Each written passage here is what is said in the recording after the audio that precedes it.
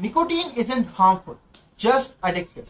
You can laugh on this dumb tweet all you want, but that is a serious issue. Many people and mostly young teens think that nicotine isn't harmful, but that is not the case. Many teens do e-cigarettes and vape thinking they look cool and it is better than smoking.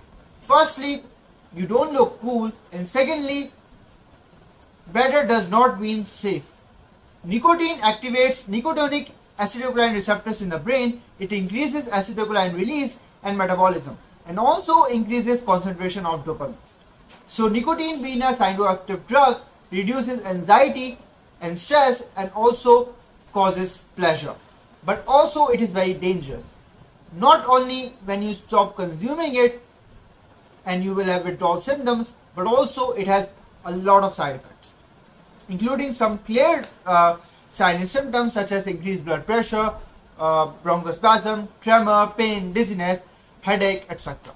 But also some long-term health effects such as diabetes, heart problems, and even cancer. So don't do nicotine in any form. If you're already addicted to nicotine, go see your doctor and explore ways by which you can overcome this addiction. Thanks for watching.